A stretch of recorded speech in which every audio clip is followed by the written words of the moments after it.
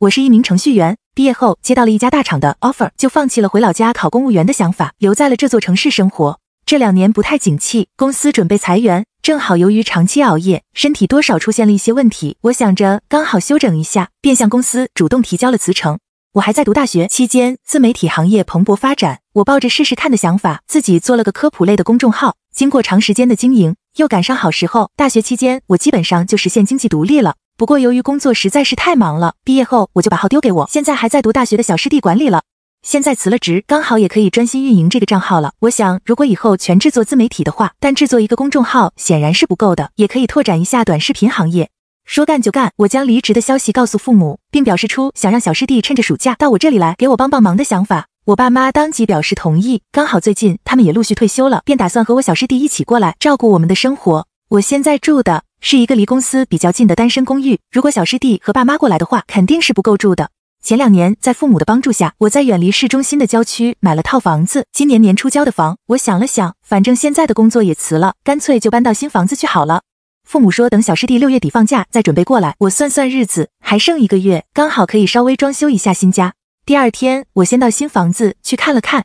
我这套新房子在顶楼，1梯1户，160平左右，附赠一个小天台，总共有5个房间，一个厨房，一个餐厅，一个客厅。我买的是精装房，加上年初的爸妈来看房子的时候，就简单帮我购置了些家具，需要装修的地方也不多。我看了看，又上网查一些资料，联系了做装修的朋友，打算先加固一下门窗，毕竟独身女生住还是安全最重要。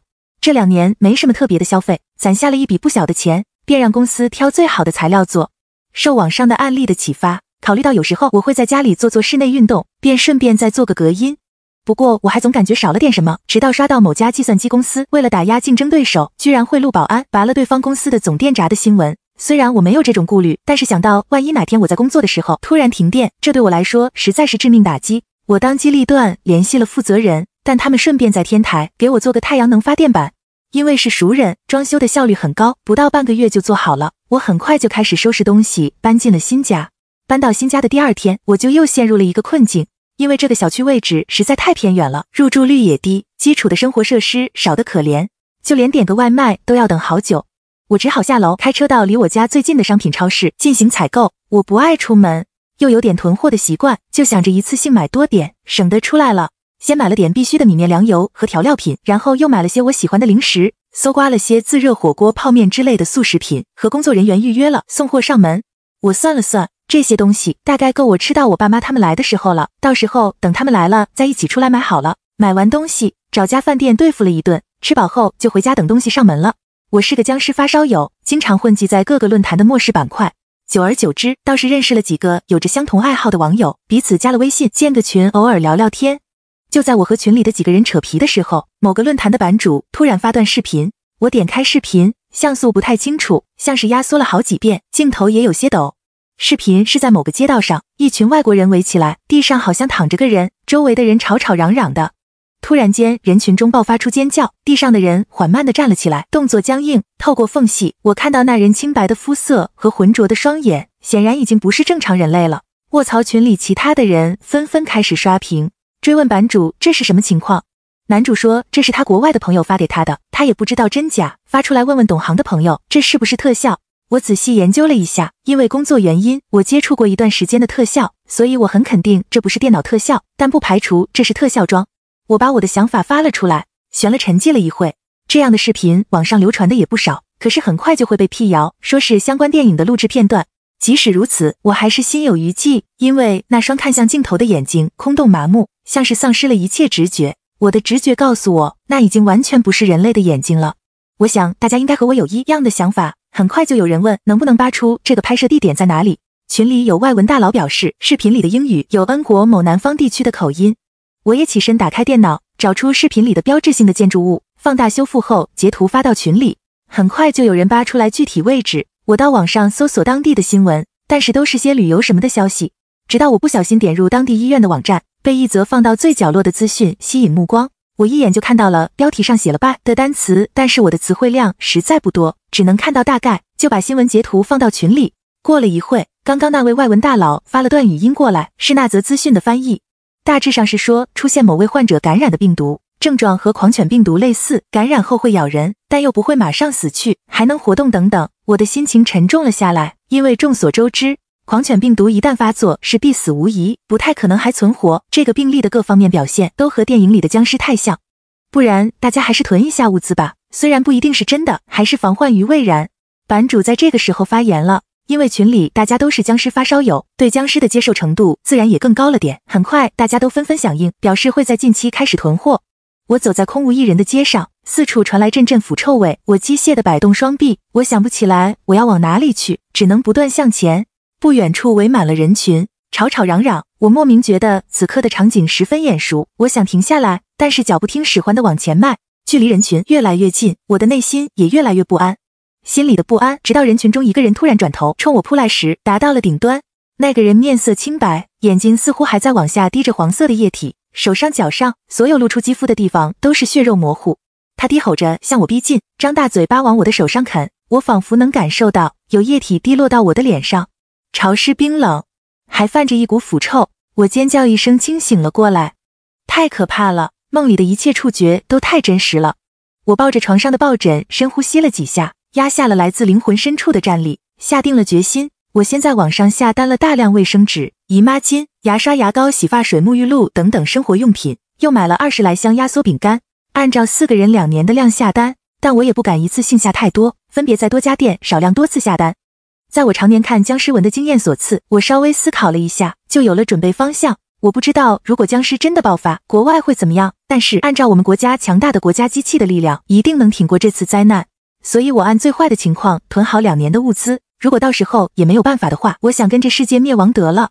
我匆匆吃了点早餐，赶紧给爸爸妈妈打了电话，催他们赶紧过来。电话里也说不清楚，我只说感觉身体不舒服，想让他们陪我去医院看看。打完电话后，我开始在手机列出这段时间要准备的物资清单。列了个大概后，我去租了辆小货车，找到当地的批发市场进行初步的囤货。去批发市场的优点，除了便宜以外，也不容易引起怀疑，只要说明自己是开超市的就好了。最基础的米面粮油是必买的，而且真空包装下的米能够储存很久。一个人1年大概要吃50公斤的米，我们家4个人2年就得备好400公斤的大米。10千克的大米我大概买了80包，因为我妈退休后喜欢包点面食，我又买了100千克的面粉。5盖欧的油我拿了40桶，盐、味精、胡椒粉、酱油等调味料我也一次性买了2年的量。接着我又买了1箱20包的泡面，50箱午餐肉罐头、蔬菜类罐头、鱼类罐头各40盒，100盒水果罐头。罐头这个东西可以保存很久，但是多吃也不好，我也就没继续买。我买的东西实在太多，我租的小货车根本不够放，我就先和订货的几家店铺商量好，谢绝了他们帮我送货上门，先交定金，我分几次把货运走，等货运完了就把尾款结清。米面油太重，我打算等爸爸妈妈、小师弟他们来了再来运，我先把泡面、罐头什么的运走了。到家以后，我也不敢直接就开始搬东西，虽然这栋小区入住率低，但我还是害怕被人看到我大规模运物资，如果末世真的爆发了，这些物资就会引来各方争抢。我把车停到地下车库，打算等晚上没人了再来运。回家以后，父母给我打了个电话，告诉我他们买了明天的票，明天下午就能到。至于小师弟，打算等他放假，让他直接来我这里。我松了口气，未知的危险让我尽快想要和家人团圆。一整天的奔波让我疲惫极了，一放松下来，浑身就开始酸痛。我洗了个澡，躺在床上刷手机，看看是否有新的消息。之前那个小群响了2声，版主又传了新视频。这次的视频更清晰了点，不知道是在哪里能看到，一栋楼被围了警戒线，有一个人被3个医护人员压在地上，不停地挣扎，3个壮汉甚至都有点压不住他。被压在地上的人的手上有一处深可见骨的伤口，但是奇怪，却没有血流出来。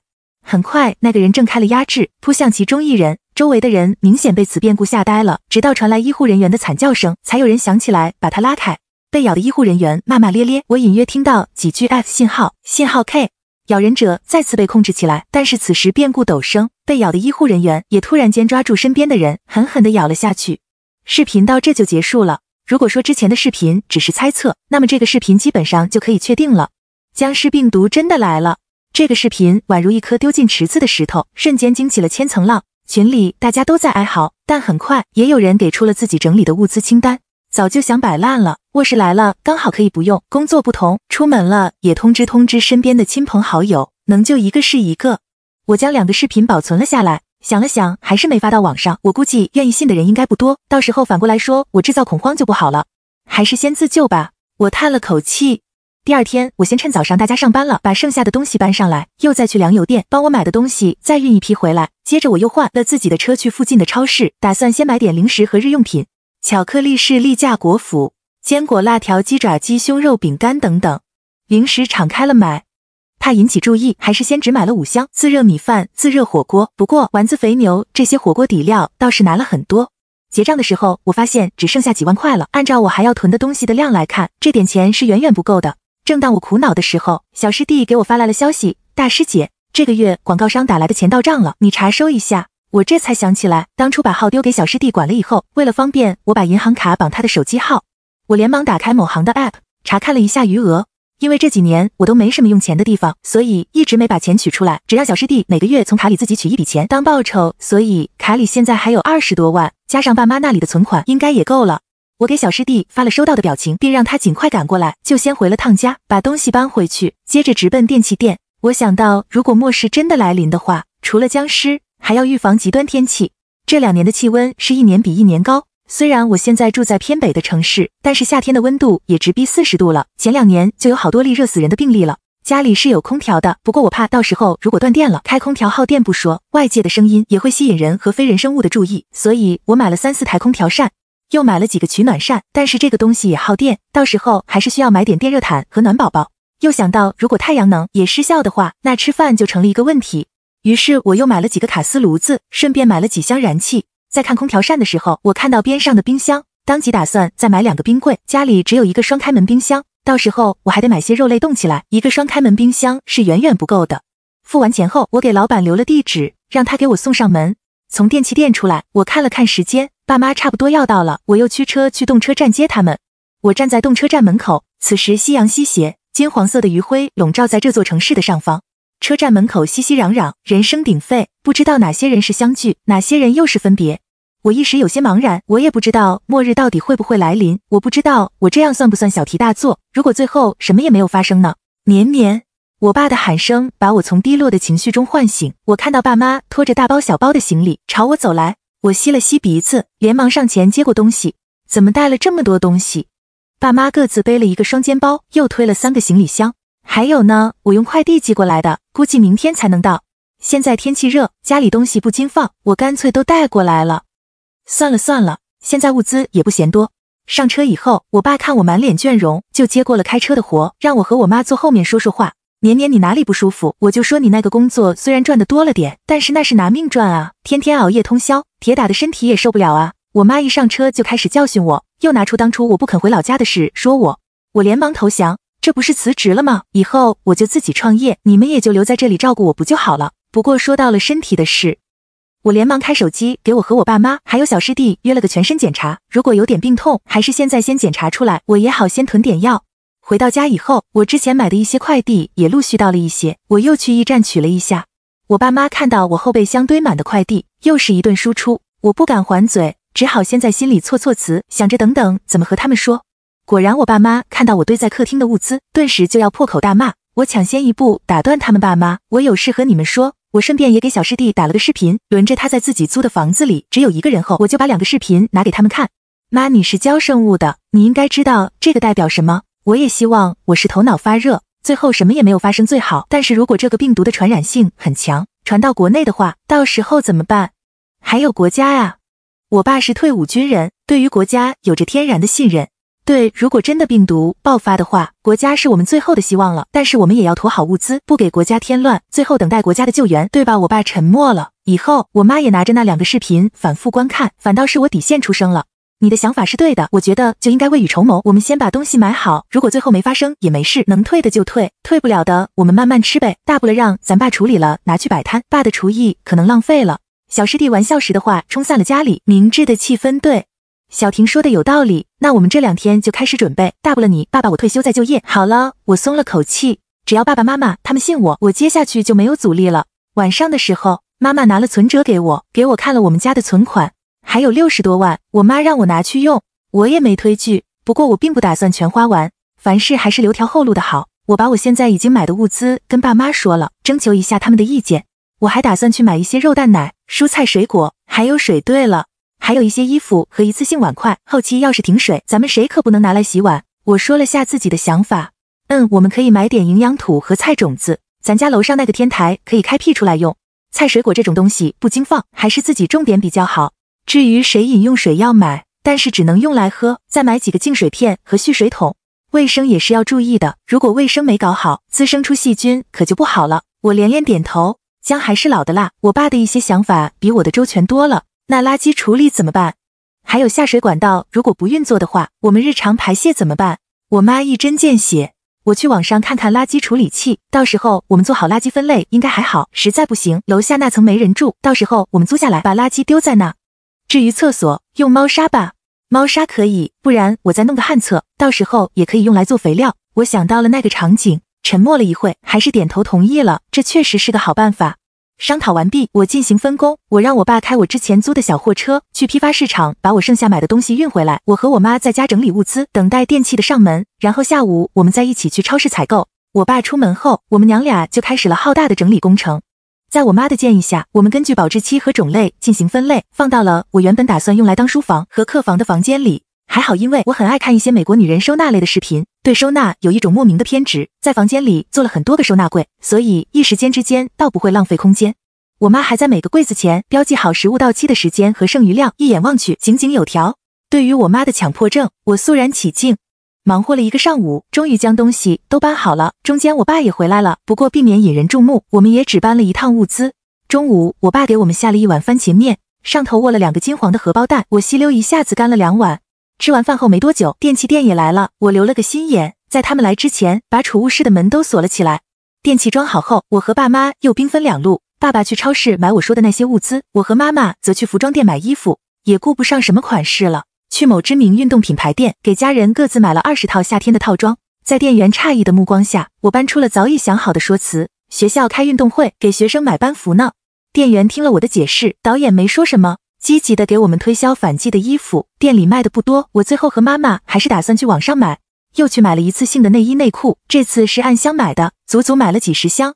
顺便又买了几双运动鞋、登山鞋，要是实在带不了要跑，硬件也得跟上。我们把东西收好，准备去找爸爸，但是旁边的健身器材店吸引了我的目光。尽管我们已经很小心了，但是我担心我们储存物资的动静会被有些人注意到。秩序稳定的时候是没什么事，可是一旦真的末世爆发，那就没有秩序可言了。我不愿意揣摩人心，但总归还是需要正视人性。末世之下，也需要有一个健壮的体魄。我进去挑挑拣拣，买了几个哑铃，买了2块瑜伽垫，又买了4根高尔夫球杆和棒球棒，打算拿来做武器。等我们到超市的时候，爸爸已经买的差不多了，牛奶、奶粉、汽水、一次性碗筷、自热包、营养土、种子等等。花环给自己买了几箱酒，除了容易坏的肉蛋、蔬菜、水果，其余的都买了。我想想了，又买了30包的火锅汤底，我到时候可就靠这些续命了。结完账，我们又直奔建材市场，爸爸去买了一些做旱厕药的材料，我和妈妈则去买蓄水桶、净水片等。都准备好了以后，也差不多天黑了，我们将车开到地下车库，老样子先搬一点，其余的放在车里。就在我们准备坐电梯的时候，有一个老人家带着一个初中生模样的小男孩也来坐电梯。你们家是新搬来的吗？之前没见过你们哟。老太太笑眯眯的，倒是很容易给人一种亲切感。是啊，你们也是这栋的吗？这是我女儿，以后就是邻居了。这种场面一般都是我妈出场。对，咱家在23楼。哪天来串串门哦。告别了邻居奶奶，我们终于回到了家。连着好几天的奔波已经让我累得不行，只想马上进入梦乡。睡前我又赶紧在网上下单了猫砂、垃圾处理器、暖宝宝羽绒服、毛衣等等。期间又忍不住馋，买了堆爸妈不让买的垃圾食品。隔天一早，我继续和爸妈商量今天的日常。因为妈妈大学学的是生物，对药类比我们更加了解，所以妈妈今天的任务是去各药房买一些常用药和维生素。爸爸在家里接收建材市场送来的材料，然后弄旱厕。我去机场接小师弟，然后一起去农贸市场买蔬菜和肉蛋。很快我就接到了小师弟，我刚想打趣他又撞了的时候，我看他一脸凝重，便意识到不对劲。上车后，小师弟告诉我，他大学隔壁的城市准备封城了。我心下一突，拿出手机刷新闻。这2天忙着囤东西，根本没有心情关注别的事了。X 城疫情挂在热搜第1，是疫情吗？我问。X 城是一座沿海城市，因为旅游业发达，人口流动很强，所以又出现疫情也不稀奇。不知道我有同学在 X 城读书，他说他们根本没有组织做核酸，按理说到了封城的地步，肯定是要全民核酸的，但是从公布封城消息到现在，他们学校一次核酸都没做过，这很怪。真的要漠视吗？我们能不能做点什么？我听着小师弟充满沉重的语气，沉默了许久。我来想办法，但是一切还是先以我们自己的安全为主。好，小师弟马上就读懂了我的意思，能救一个是一个。我看着终于露出了笑容的小师弟，心里也有了盘算。到了农贸市场，我开了语音通话，在爸爸的指导下买了一堆猪肉牛肉，有新鲜的也有腌过的，又买了几十袋的冷冻鸡翅鸡腿、汤圆饺子，然后又去买了干货，这个东西实在是卧室必备，存放的久不说也有营养，听说在评论区打出安全屋就能安全度过卧室哦。挑着买了一些新鲜的蔬菜，但是不敢买太多，不过倒是在爸爸的建议下买了好几麻袋的土豆、胡萝卜、南瓜等等不易坏的蔬菜，然后又去买了几箱苹果、梨子、柠檬、橘子等等的水果。至于容易坏的，我也只买了一点。我根据末世小说的经验，又买了5、6只的芦丁鸡，这个能保证后期鸡蛋的产出啊。最后因为小货车实在堆不下了，我让老板给我送到我租房的地方，房子还没到约我也就还没退。回家后除了爸爸，我们全家开始收拾物资，加上一些还没搬回来和网上买的东西，基本上都准备的差不多了，最后就差一个水了。一个人一天要喝2L 左右的水，一桶18L 的水只够我们一家喝2天多。我想了想，怎么也要订个200桶，我担心房子承重不行。我去网上查一下资料，发现承重没问题后，我便开始发愁怎么运水。200桶实在是个大工程，我分别找了城市2个边缘的订水站，各订了80桶，然后又找家原来租房子地方的订水站订了50桶。我找了离家很远的一个小区，短租了一个车库，让他们把东西送到那里，并安排他们错开时间送。解决完水的问题后，我想起来今天和小师弟的谈话，戳开了版主的微信。大佬，是封城了，你知道吗？知道。大佬几乎秒回，无视疫情。他接着又发来了消息，你怎么知道？消息属实吗？对了，你那2个视频是哪里来的？我可以传播吗？我有朋友在 X 市生物所工作，可以的。你想做什么？我自己有个公众号，做的是科普类的，影响力还可以。我想给大家预个警，如果僵尸病毒真的在 X 市爆发的话，没找到感染源，即使封城也没用，病毒迟早会蔓延出来，沦陷是迟早的事。可以，但是我有个条件，文章内容由我来写。那更好了，你也是学这个专业的吗？解决了这个事后，我刚想告诉小师弟，正好看到他在捣鼓电脑。你在干嘛？我买了几个监控，我今天安装了，到时候我们不至于啥情况不知道。对了，我还买几个无人机，可以观察外面的情况，你记得给我报销一下，我明天还要买东西。我朝他翻了白眼，拿出手机给他转了钱。某时封城很快就消失了，后疫情时代，大家基本上也习惯了这样的新闻，也就没有太多关注，但我还是忍不住在网上搜索相关的新闻。我陆陆续续刷到了几条咬人的视频，但是很快就404了，也刷到了几条 X 市求助的微博，同样也很快没了消息。我叹了口气，告诫自己动作要加快了。这一天，我带着家人去医院做了个全身检查，并要求加急要结果。很快结果就出来了，还好我们身体都没什么大毛病，就是我的老毛病胃病，还好妈妈之前买药的时候就给我准备了充足的胃药。做完检查后，我们又开始搬东西，现在也顾不得会不会被人看到了，形势不等人。陆陆续续搬了3、4天，终于搬完了，网上买的东西也都到了，2个储物室被推满了不说，就连卧室客厅都被堆得满满当当的。这个期间，版主的文章也写好了，我叫上小师弟，精心给这篇文章做了排版、配图、动画、音效等等。本来想将视频贴上去，但是想了想，最后还是没有。挑了一个流量时间点比较高的时候发出去。早在这篇推文发出去以前，我们也通知了一些亲朋好友，告诫他们囤好生活物资。当我按下发表按钮的时候，我的手还在颤抖。我盯着后台数据，看着节节攀升的浏览量和转发量，只希望多点，再多点。版主的文章极具学术性，像一篇可以发表的学术论文。也不知道是哪里来的数据，版主在文章中甚至还提出了感染源，国产的海鲜。我给他稍微改了一下，在不改变主体内容的情况下，将其改写为一篇小说。最后在结尾提醒大家囤好生活物资。我不敢过于明目张胆，只能用这种婉转的方式给大家一个提醒。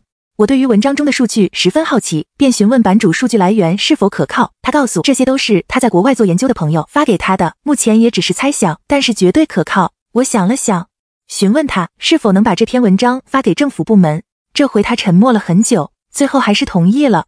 我想这样的大事，国家肯定已经在研究了，不知道国家的研究程度如何了，也许比这篇文章的进度更加超前，也说不定。但我还是抱着试试看的态度，按照政府网站上的邮箱，将文章和视频打包，匿名投递了出去。我能做的也就这么多了。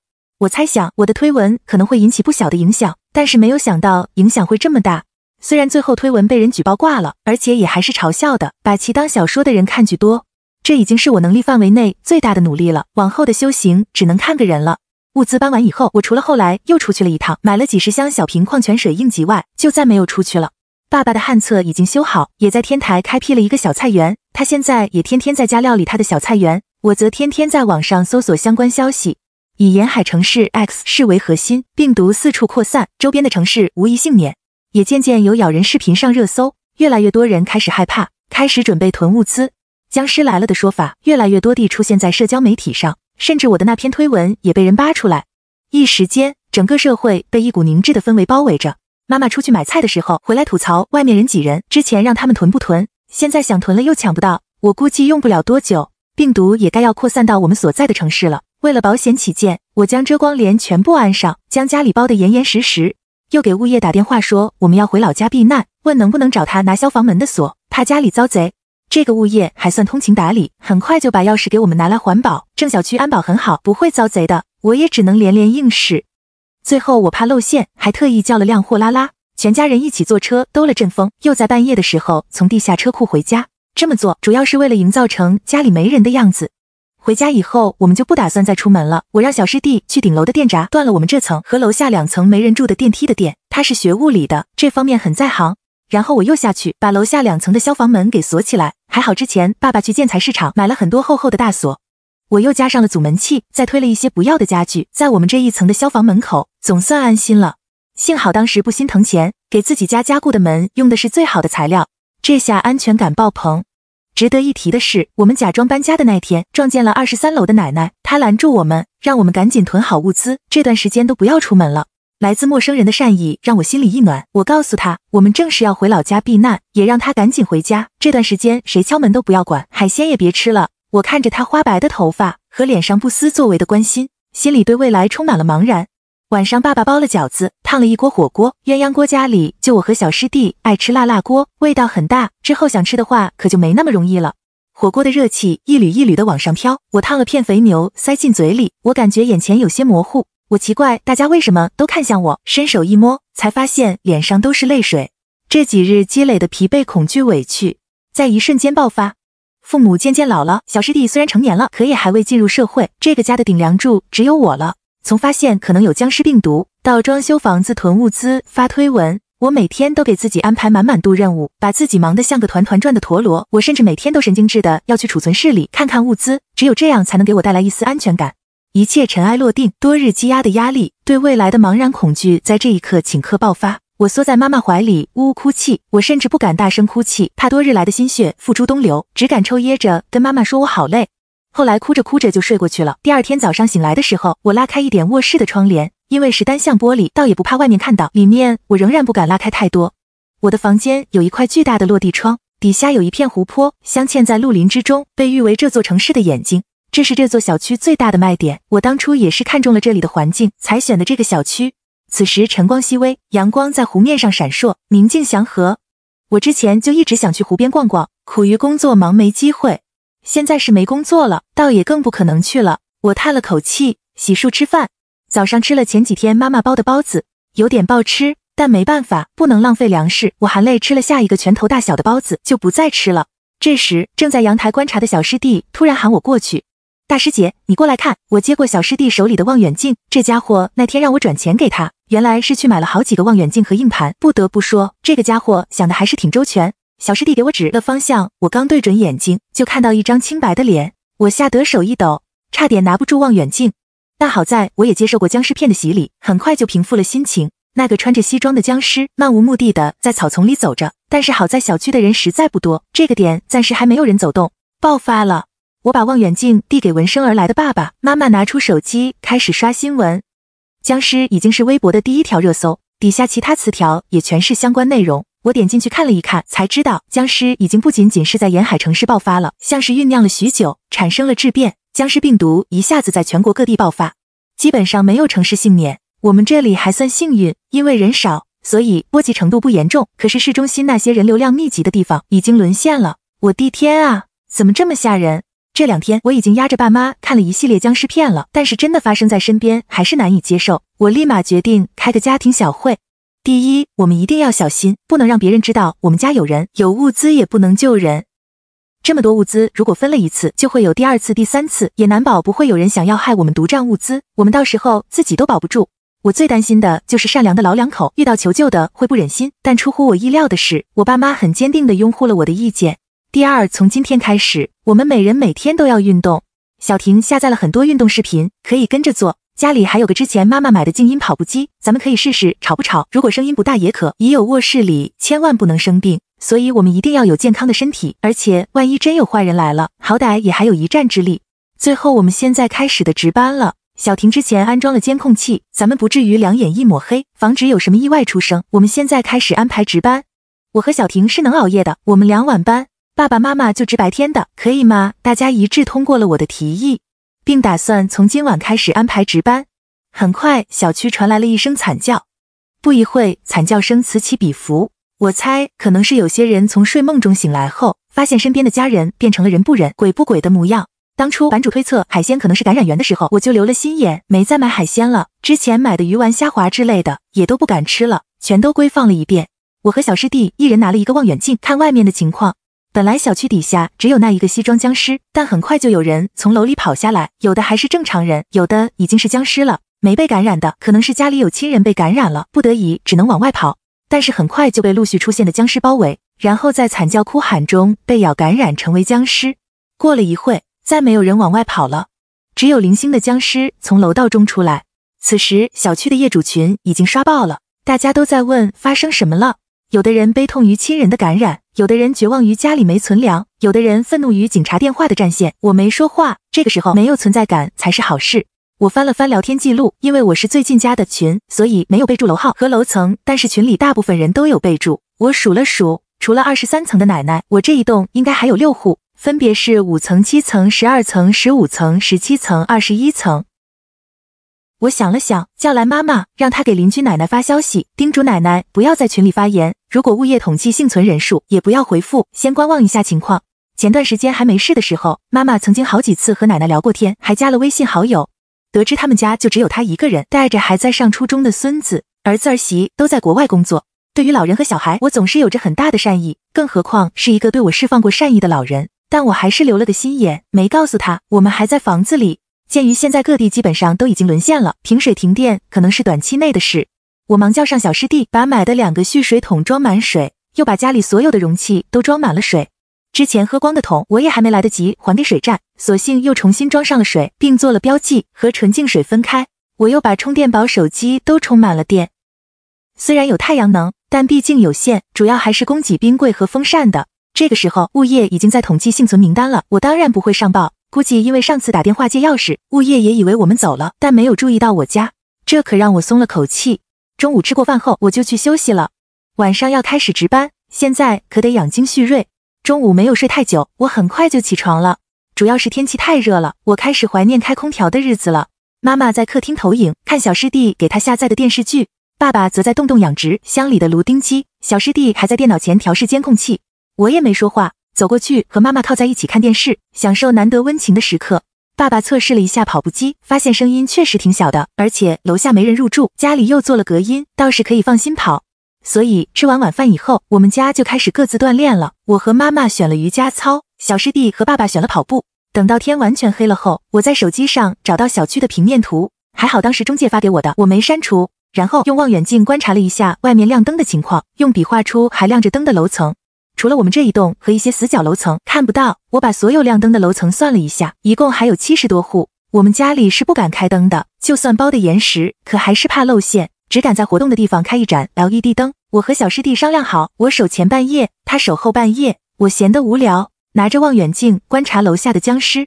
我看到早上那些还算活跃的僵尸，此时行动尤其迟缓，有的更是一动不动，像是被按了暂停键。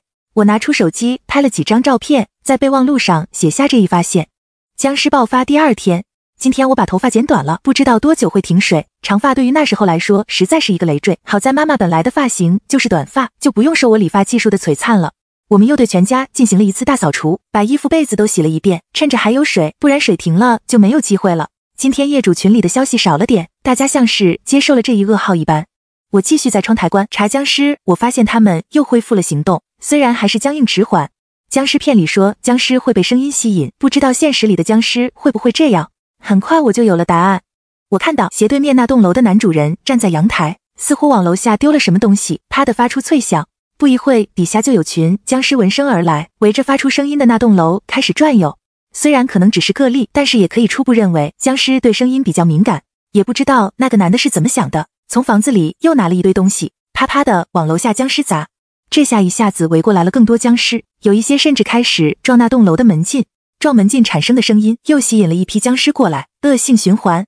不知道一楼的门禁能不能撑下去，我为对面楼的住户捏了一把汗，但这也让我基本确定了僵尸对声音敏感的猜测。这栋楼的动静很快就引起了户主们的注意力，大家都在群里问怎么了。有个人可能当时也在阳台上，还录下了当时那个男的丢僵尸的视频。这下可引起了众愤，尤其是同栋楼的业主纷纷咒骂这个作死男。骂着骂着，也有人很快反应过来，僵尸是听到声音才会过来的，连忙在群里让大家保持安静。这下本来就安静的小区就更寂静了。僵尸爆发第5天，水电还正常使用，信号也还正常。政府在僵尸爆发的第1天晚上就给大家发了短信，僵尸病毒爆发，通知大家待在家里不要外出，国家正在想办法，之后也会想办法给大家分发物资。后来又陆陆续续发来了几条安抚人心的短信，并附上了一些僵尸的习性，诸如我之前发现的趋光、对声音敏感等等。今天天台上的菜苗发了芽，爸爸发现后开心的不得了，忙招呼我们到天台上看。我们看着破土而出的小绿芽，相视一笑，这不仅是菜苗，也是希望啊。因为这几株小小的绿芽让爸爸一整天都十分高兴，花了一整个早上给我们做了一锅香喷喷的水煮肉片。怕味道飘出去，做饭的时候我们把门窗关得死死的，还开了抽油烟机。美美的饱餐一顿后，我照例打开手机刷起来。信号虽然还有，但是网络已经有点弱了，我刷微博的时候都要转好几个圈，热搜上还都是爆发当天的那几个词条，没有什么有价值的信息。微信业主群还在刷屏，大概因为是之前疫情的原因，大家都有了囤物资的习惯，大部分人现在还是有东西的，大家有的在群里置换物资，有的在期待政府的救援，也有的真的没有粮食了，在群里高价收购。也许是因为这次病毒一眼看不到希望，大部分人没有贸然行动，但也有人不知是天性良善，还是贪图那高额的数目，表示愿意卖出现在珍贵的物资。我又点开了末世发烧友的小群，群里也有不少的消息了。多亏之前的2个视频，群里的人或多或少都囤了物资，有的大佬甚至表示自己打造了一个充满物资的地下堡垒，引得大家羡慕连连。总之，我们现在都过得还不错。我看到不少人艾特了版主表示感谢，也跟着队形发了个爱心的表情。想想没有版主的2个视频引起我的怀疑劲，开始囤物资的话，不禁感到胆寒。对于版主的谢意又多了几分丧失。爆发1周，先是停电了，接着信号也断了。还好我之前让装修的师傅将家里的电路摆成一旦停电就自动接入太阳能发电板，所以我家主要的供电并没怎么受影响。天气越来越热了，比往常每一年都热，已经40多度，即将飙升到50度了。我家又在顶楼，简直雪上加霜。空调不敢开，我只好弄了点水放到冰柜里冻成冰，拿出来放在家里各个角落降温，要将每个空调扇打开，这才好一点。又想起来前段时间馋，买了好几箱的冰淇淋和冰棍，我赶紧掏出来给大家一人分了一盒，一家人坐在地上边看综艺边吃冰淇淋，爽。中午因为实在热，爸爸也懒得开火炒菜，给我们泡了一大杯冰镇酸梅汤，做一锅的凉面。亮晶晶的凉面上撒了几层鸡胸肉丝，看起来令人食指大动。吃完饭，我把小师弟之前买的无人机拿出来研究了一会，打开开关在室内操作了一会，看着手机上传来的高清图案，想着哪天趁着没人注意把它放到外面去看看情况，毕竟眼睛总是有死角。晚上的温度没那么高了，我又拿起望远镜观察外面的情况。因为知道了僵尸对于声音的敏感性，所以现在整个小区都十分安静，没人敢发出声音。每栋单元楼的底下都聚集着几只僵尸，时不时撞一下1楼的门禁。正当我以为会和平常一样无事发生的时候，我看到斜对面单元楼大概10几层的阳台上站着一个女孩。女孩把一个不知道装了什么的袋子往外丢，过了一会儿，便袋子发出了巨大的声音，应该是蓝牙音响。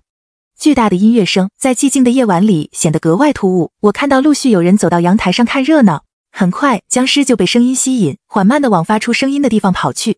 我意识到你还想要做什么，朝他所在的单元楼门禁的地方看去，果然，一个男人和一个女人背着背包往外跑。因为小区地面是有临时停车位的，男人和女人很快找到了自己家的车，打开车门，发动引擎，一路驰骋离开了小区。他们大概是没有物资了，于是想出了这个办法，想要去搜集物资。我对于他们家的胆识和行动能力肃然起敬。如果说我看到这些青面獠牙的僵尸，只怕是吓得走不动的。我很关心他们一家的情况，于是拒绝了小师弟的换班请求，一晚上都在等着那对男女回来。看着天光即将破晓，我的心渐渐提起来了。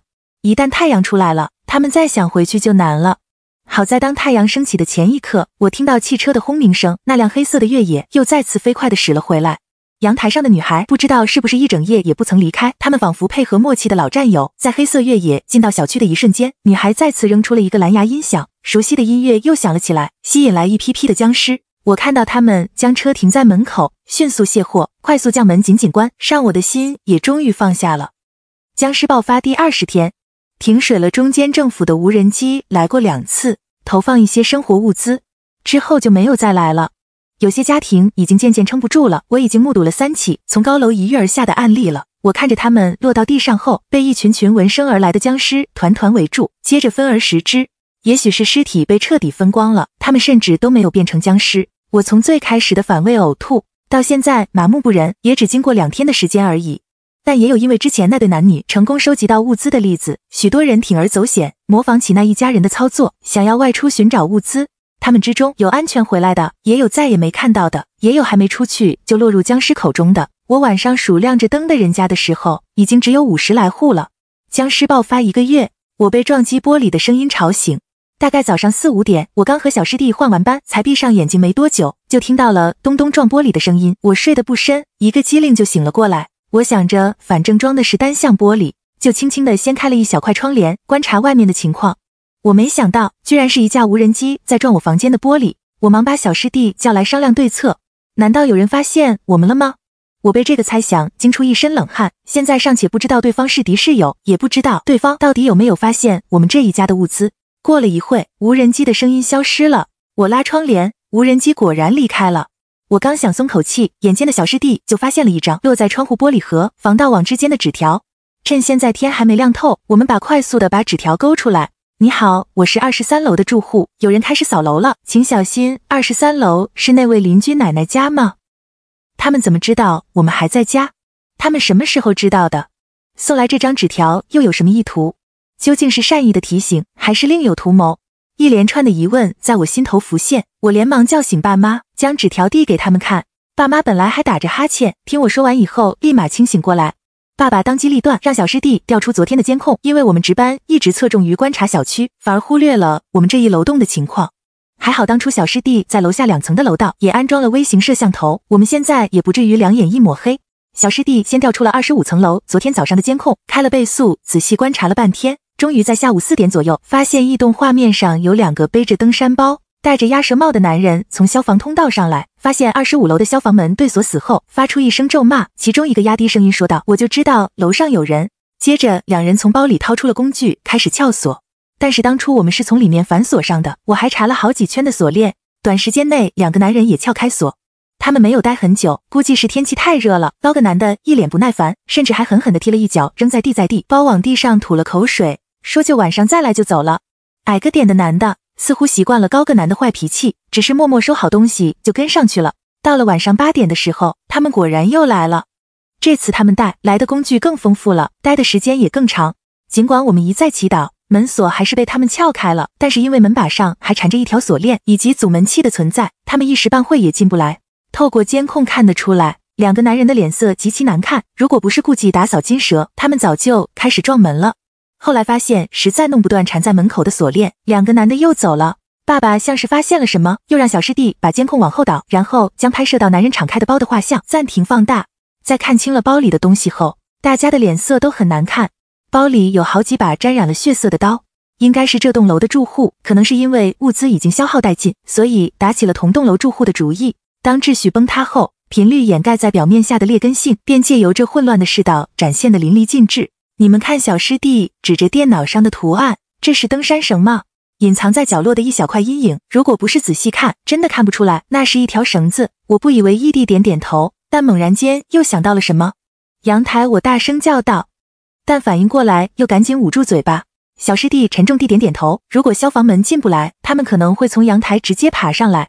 小婷，你现在马上放置无人机下去，如果他们已经进到了25楼，那情况对我们来说是很不妙的。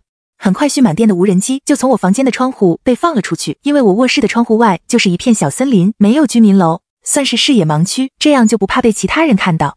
小师弟操作着无人机，很快就到25层。25层的阳台和窗户都是紧关着的，那2个男人应该还没来，我们松了口气，赶紧又操作着无人机停到了25楼阳台的角落里，拿来当做临时的监控器。我们又商量了一会，决定从现在开始由2个人共同值班，一个人盯1台监控器，以防被打得措手不及。我和小师弟都还没怎么睡觉，所以爸妈就先接过任务执起班来。但是经历这么一遭，我俩也没了睡意。我干脆起来，把之前买的高尔夫球杆找了出来，又把晾衣杆、爸爸用来修汉字的榔头、锤子等等可以用来创作武器的东西全都找出来，给大家一人分配了1到2件趁手的武器，才稍微放心了一点。等到天光大亮后，睡意才排山倒海般涌来。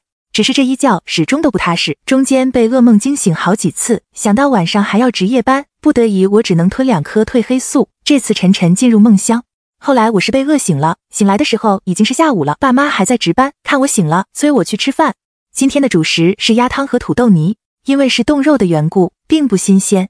但是在现在的环境里，能喝上一碗香喷喷的鸭汤，我已经极其满足了。吃饱后，我又削了个苹果，打开冰箱，顺便点了点剩下的物资。蔬菜基本上已经吃完了，土豆、胡萝卜和南瓜倒还有一些。冰箱里的水果也基本上只剩下百香果、苹果和柠檬这些好保存的水果。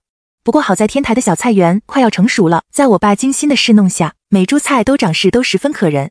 养殖箱里的芦丁鸡也不孤，负我们所望，产蛋量保证了我们一家蛋白质的摄入。也不知道23楼他们怎么样了。妈妈一边守着监控一边说道，这次多亏了他们，不然等人抢上门来了，我们才知道。我点头，他们应该没事。那天我们走的时候，奶奶还提醒我们多囤点东西，估计家里东西够。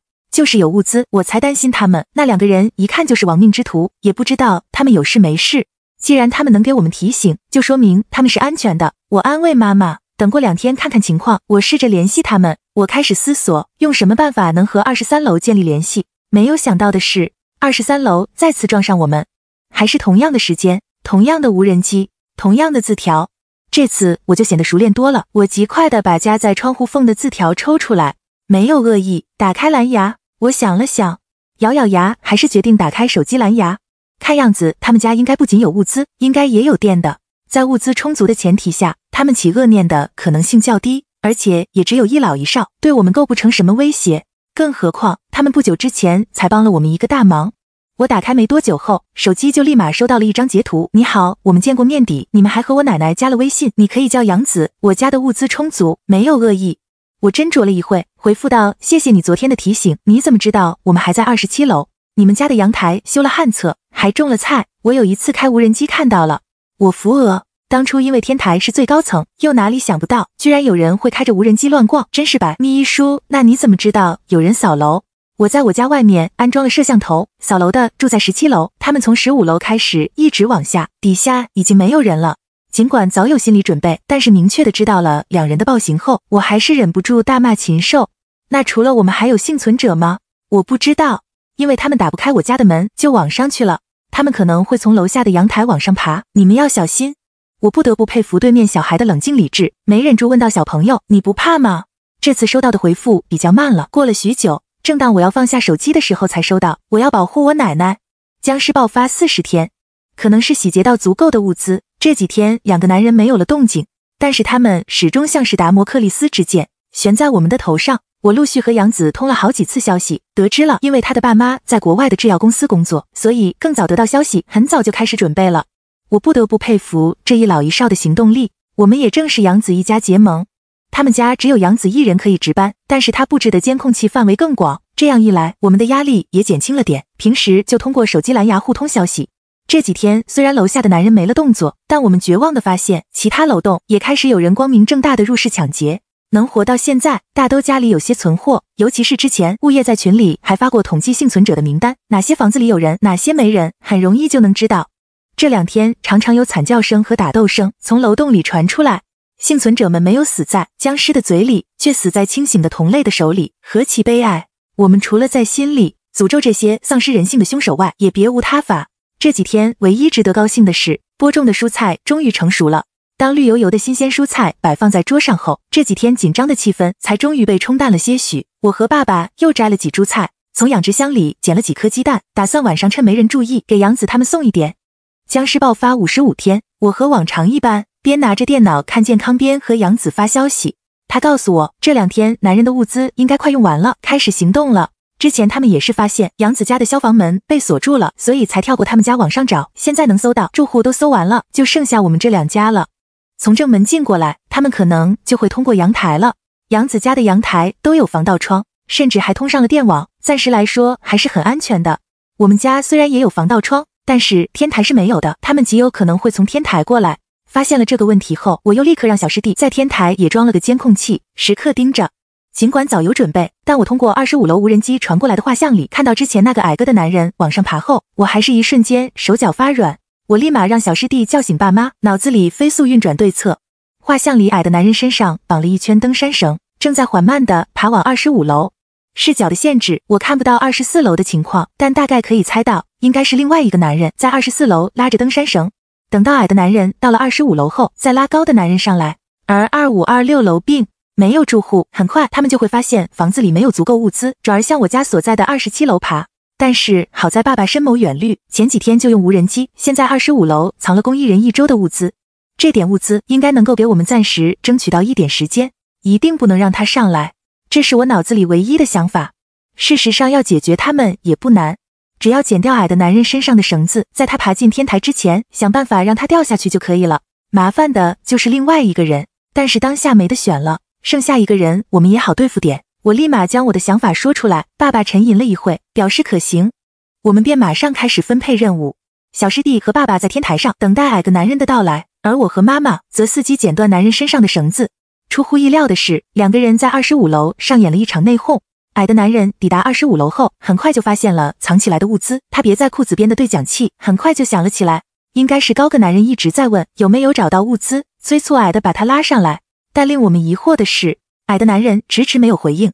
他先是把身上的绳子解开，又把物资藏起来，忙完后才打开对讲机，告诉对方可以上来了。很快，楼下的高的男人就趴在阳台往上爬。就在他快要到的时候，令我们大跌眼镜的一幕出现了。矮的男人解开了捆绑在阳台定位的绳子，在高个男人震惊的目光中，把他从25楼推了下去。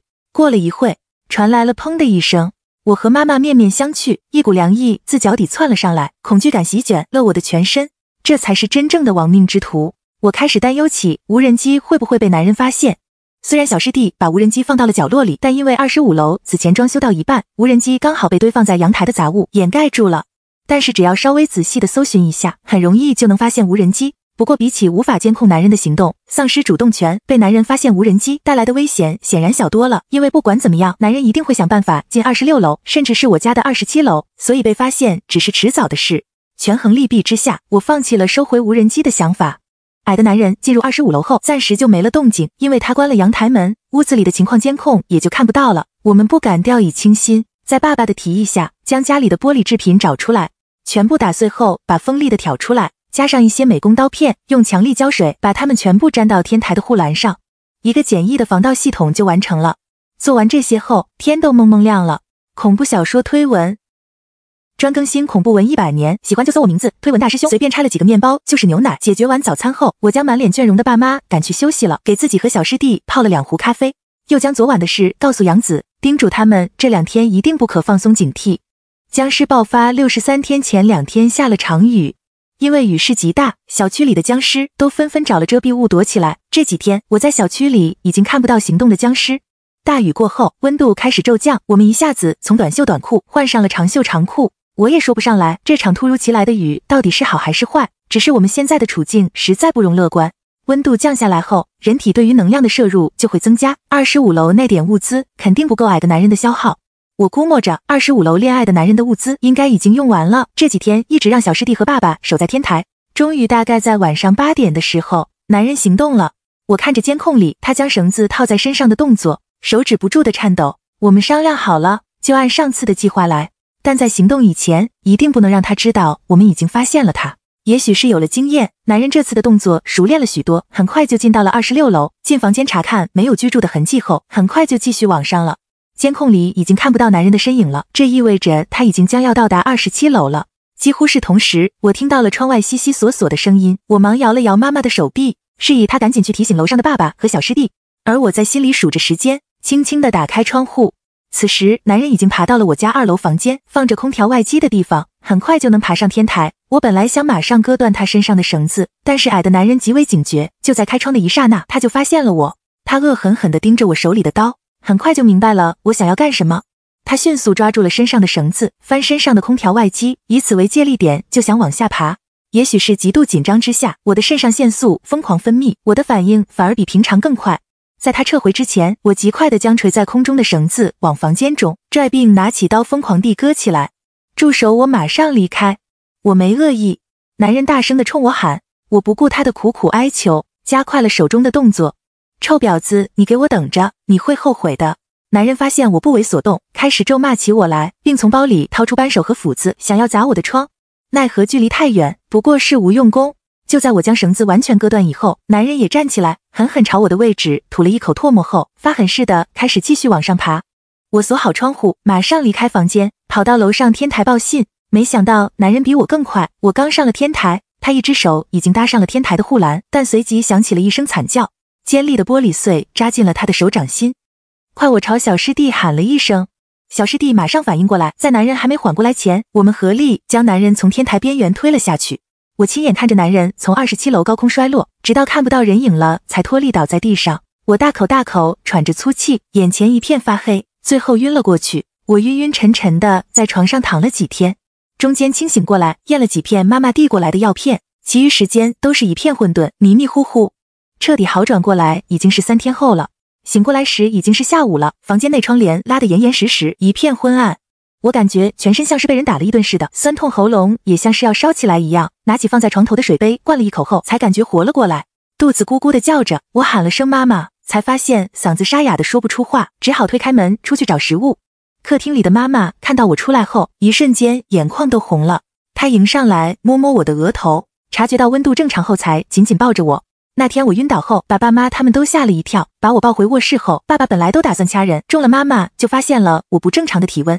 估计是前段时间骤然降温，加上那几天我的精神一直高度紧绷，所以一下子就病倒了。因为疫情管控，妈妈并没有买到什么发烧药，只能给我喂点清热解毒的药片，并用物理方法帮我降温。据妈妈说，这场烧我直到第2天才退烧，退了以后我却没有醒过来，而是一直睡了好几天，算起来也昏迷了3天。你要是再不行，我和你爸都打算出去找找有没有医生了。妈妈有些后怕地说道。我一边安慰妈妈，一边猜想，大概是前段时间一直没睡好，太疲劳了才昏睡了。正如天为了庆祝危机的顺利解决，以及我的大病初愈，爸爸今天花了好长时间准备晚餐。大骨汤足足炖了1个下午才上桌，奶白色的汤汁看了就让人食指大动。为了让我清淡饮食，爸爸煮了1砂锅的皮蛋瘦肉粥。饭后，爸爸又从菜园给我摘了1小盘的小番茄。别看这一小点点的番茄，在末世前就是我爸的宝贝疙瘩了，平常可吃不到。吃饱后，我和杨子发了消息报平安，约定好之后的值班，照旧我们默契的不再提起那个被我推下楼的男人。我本来以为自己会害怕后悔做噩梦，但是昏睡的3天，我一个梦也没做。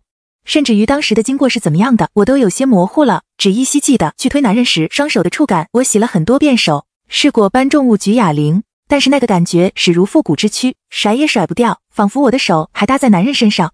末世的法则就是这样，我能做的也不过是不去主动害别人。我摊开双手，深吸了一口气，我是不后悔的，再来一次还是这样。末世爆发100天，小区很安静，不知道除了我们和杨子一家，还有没有幸存的人家。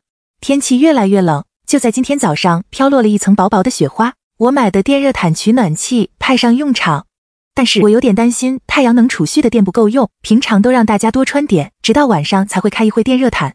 爸爸看到下了点小雪，便打算用之前买的材料给菜园做个简易的大棚，一大早就开始工作起来。楼下的僵尸越来越少，可能是找不到吃的，或者是人越来越少，已经没什么吸引他们的了，大部分僵尸都往外跑了，只剩余几只三三两两的在楼下晃悠，不知道外面怎么样了。我有一个办法，我看着手机蓝牙传来的消息，才发现是刚刚，不小心将心里所想发给了楼下的小吃。我忙发了个问号过去，我们放假无人机出去。可是我家无人机最远的飞行距离只有5公里。放心吧，我有一架20公里的。好家伙，深藏不露，这个飞行距离的无人机可不便宜。和杨子商量好，决定晚上放出无人机到距离我们这里大概10公里的商圈看看情况。大概晚上10点的时候，杨子给我传来了无人机拍摄的影片。令人惊讶的是，从我们小区开始到距离最近的商圈，全部都很安静，只偶尔能看到几只僵尸走在街上。到了昔日热闹繁华的商场，也是一片荒凉的模样。估计是病毒刚爆发的时候遭到了洗劫，好几家超市的货柜东倒西歪，货架上也空空如也。因为对路线不太熟悉，杨子就没继续操作无人机往前飞。我百思不得其解，看不到活人也就罢了，为什么连僵尸都这么少？我先入为主的认为，僵尸就是一个不知疲倦、不需要摄入能量，只知道咬人的无意识永动机。因此刚开始发现小区里僵尸减少，我单纯的认为是僵尸自行离开了。可是现在发现连人流量较高的小商圈，僵尸的数量也在下降。我开始疑惑，这些消失的僵尸到底是去了哪里？到底条件有限，而且我也不愿意继续冒险，万一让其他不怀好意的人发现这个小区里还有幸存者，我们就危险了。也就没让杨子继续放出无人机。僵尸爆发120天，天气越来越冷，温度计上显示的温度已经突破零下10度了。因为没有暖气，今年的冬天实在难熬。翻出之前囤的奶茶粉，泡了满满一壶，给大家暖暖胃。我看着窗外飘落的雪花，担心太阳能板被冻坏，赶紧让小师弟去把太阳能板先拆卸下来。打算之后每天找个有太阳的时间段，接上太阳能板，用来做饭和使用电热毯以及供给炉丁机的保温箱，其余时间都把它收进屋子里。还有天台的小菜园，爸爸将能移植进室内，全都移植到室内了，其余的也只能加固一下。大鹏祈祷他们坚持到下一轮受过气。僵尸爆发150天，不知不觉又过去1个月，我不知道现在的温度是几度，温度计早在几天前就不动了，估计也被冻坏了吧。现在我们除了吃饭和上厕所，其余的时间全都待在床上，甚至为了暖和点，我们4个人全都搬到一个房间。天台的旱厕也不再用了，这个天气去外头上厕所实在太受罪了。我翻出了之前买的猫砂，用来解决生理问题。这几天都没什么阳光，太阳能板也没什么必要装上去了。我之前买的卡斯炉子就派上用场了，一家人围在小炉子边打火锅。不过菜也懒得洗了，只拿了几包泡面和火锅料，一些速食品对付着，吃了几顿。妈妈一直担心杨子奶奶撑不过去，老年人最受不得冻，就连吃饭也在念叨这件事。这个是杨子也和我说过，本来他们家也是有电热毯的，但是随着天气越来越冷，阳光越来越稀缺，太阳能已经发不出多少电了。这几天杨子奶奶一直睡不好，半夜都被冷醒。我想着吃完饭去翻翻物资，看看有没有什么东西是用得上的。倒真被我翻出一些东西，之前囤了几大箱的暖宝宝被我推在了角落，一时之间没有想起来这么实用的东西。还有好几个用充电宝充电的暖手宝热水袋，我挑1袋的暖宝宝，加上2个暖手宝和暖水袋，用无人机运到楼下，还让杨子用完了再找我拿。这袋物资换来了杨子奶奶包的1大碗水饺。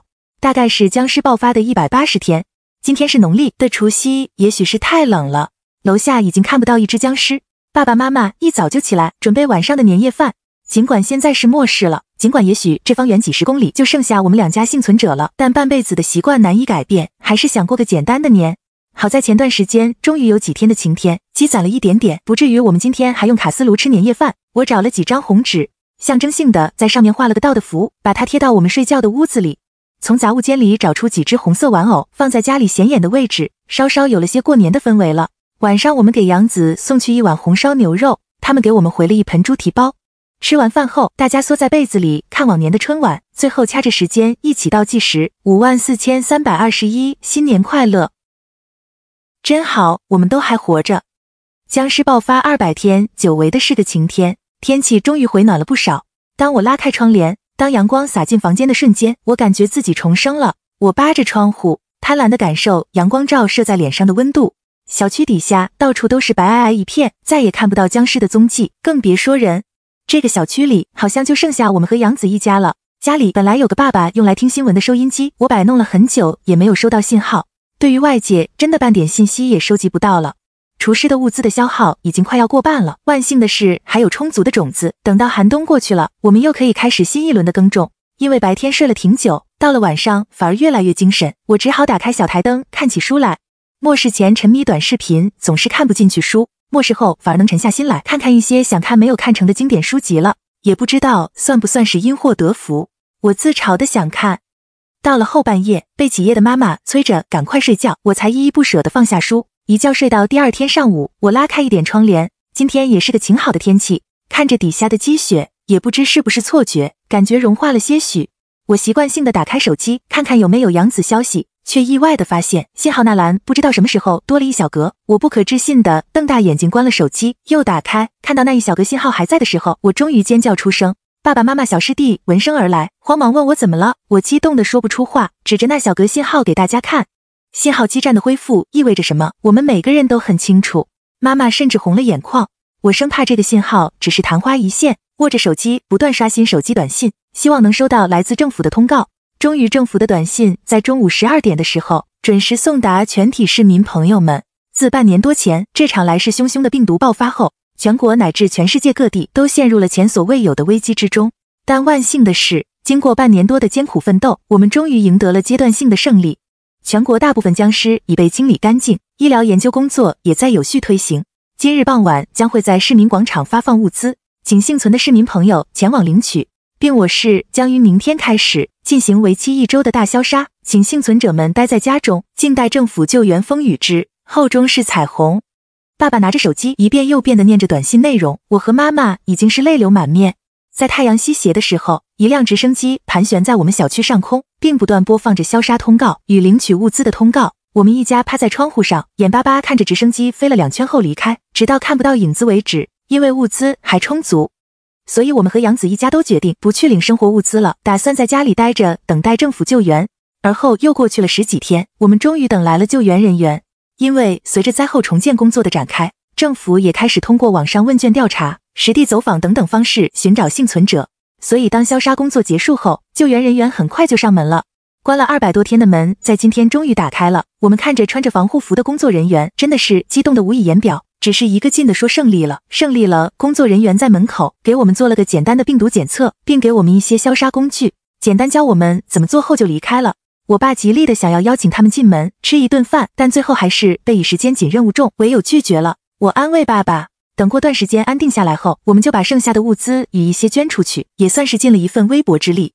陆续又做了1周的检测，结果都是阴性，我们终于被允许离开房子，我们也终于和杨子一家再次见了面。杨子奶奶消瘦了不少，但精神还行，杨子个子窜高了不少，看起来十分沉默，倒是符合我对他的印象。我们2家一起吃了顿饭，也算是共患难，过得交情了。在吃饭的时候，我得知微信上与我聊天的版主居然就是杨子，我震惊得合不拢嘴。而在杨子的叙述下，一些不为人知的内幕在我面前被缓缓揭开。论坛版主其实是杨子的父亲，微信号也是杨子父亲的。杨子的父母年轻的时候去国外求学，后来也在国外定居工作。他们确实是在制药公司工作，但那不是一家简单的制药公司，而是在N国乃至国际上都赫赫有名的跨国垄断企业。英国政界的知名人士都与这家企业有所来往。病毒爆发前，企业的一个高层甚至宣布辞职参与竞选，还有了不小的支持率。杨子的父母手中有不少项目，因此也算是企业里的高层，得到的消息也就比别人多。他们偶然间发现公司突然多了一个保密的研究项目，且企业将大量的人力物力、财力都向这个项目倾斜。这本来也不是什么大事，直到有一天，研究所里突然闯出来一个发狂的病人，并对身边的人进行无差别攻击。当天杨子父亲恰好在场，亲眼目睹了那场事故。病人很快就被制服带走，后来高层给出的解释是，病人感染狂犬疫苗，正在进行治疗。杨子父亲起初并没有往僵尸那方面想，只是以为研究所在用活人做研究。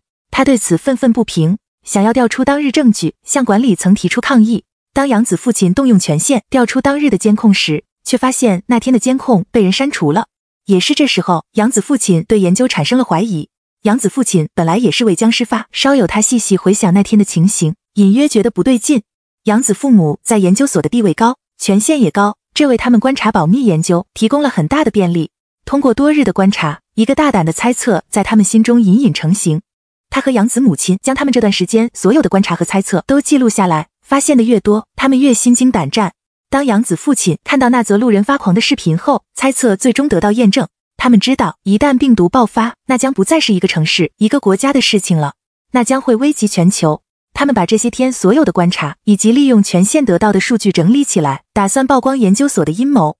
殊不知，他们的一举一动很早就被监视了，他们的手机被监听，自由被限制。不过好在，他们一早就想到会有现在这个状况，在被上层察觉之前，就将重要数据交给杨子，把他送回了国。此后，他们也与杨子断了联系。杨子一个半大的孩子，根本不知道怎么办。他想过在网上放帖提醒大家，但是无一例外，不是被删帖，就是石沉大海，要么就是没人愿意醒。后来他登录了爸爸的微信，看到我们那个群后，就想着用最简单的方式先提醒一部分人。他没有想到的是，群里居然有一个做自媒体的我，且还愿意利用自己的影响力把这件事情扩散出去。所以当我找到他的时候，他很痛快就答应了。我问他怎么知道微信上的那个人就是我，他说他在业主群里看到我了，这也是他为什么那天愿意冒险提醒我有人在扫楼，因为他坚信我也是一个善良的人。我不得不佩服杨子的敏锐程度。这场灾害让我们国家人口锐减，各个地方也遭到了不同程度的损害。好在国家很快就反应过来，因为西南地区受损程度最低，所以国家就从那里开始清理丧尸，建立基地，重整秩序。现在全国的僵尸都已经消灭干净，西南的秩序也恢复的差不多了。但我们不打算去西南的城市，因为东南沿海的情况最严重，现在重建工作也才刚刚启动，我们打算去那里为灾后重建贡献一份力量。爸妈很快就驳回了杨子去东南的决定，他们苦口婆心地劝诫杨子，他现在年龄还小，要做的是好好读书，况且奶奶也需要稳定的环境，去西南是最好的选择。最后，杨子和奶奶启程去了西南，我们一家则踏上了前往东南城市的脚步。距离僵尸病毒已经过去2年了，灾后重建的工作十分顺利，全国各地的生产生活已经步入了正轨，我们也在济市定居了下来。疫苗在1年多前也研制出来了。国家在僵尸病毒爆发2周年那天举行了全国悼念仪式，纪念那些被这场无妄之灾夺走生命的人。为什么说是无妄之灾呢？因为随着国际上秩序的稳定，当年病毒爆发的真相也被挖掘出来。起因就是杨子父母所认知的那家制药企业通过散播病毒制造小规模的疫情，再由本公司出面研制疫苗来控制疫情，以此获得选民的支持，以便代表企业的候选人能够在新一轮大选中获得优势。只是病毒哪有那么好控制的？想要操控病毒，结果却被反噬。他们本意只想制造小规模的疫情，却没想到病毒传染力太强，在他们疫苗还未研制成功的时候，病毒就开始在国内大规模爆发。后来政府有所察觉，研究所人员想要销毁证据，一把火将研究所烧掉。但是因为研究所靠近海边，证据虽然销毁了，但也感染了一些海洋生物，这样也就把病毒带到了大洋彼岸。当年参与这阴谋的所有还活着的人都被抓了出来，送上了国际法庭审判，以平众目。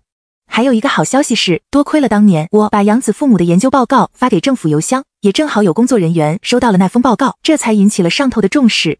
通过政府的种种运作和操作，最终营救回了杨子的父母，并且在杨子父母的主持下，我国成为了全世界第一个研究出疫苗的国家。现在他们一家人也团聚了。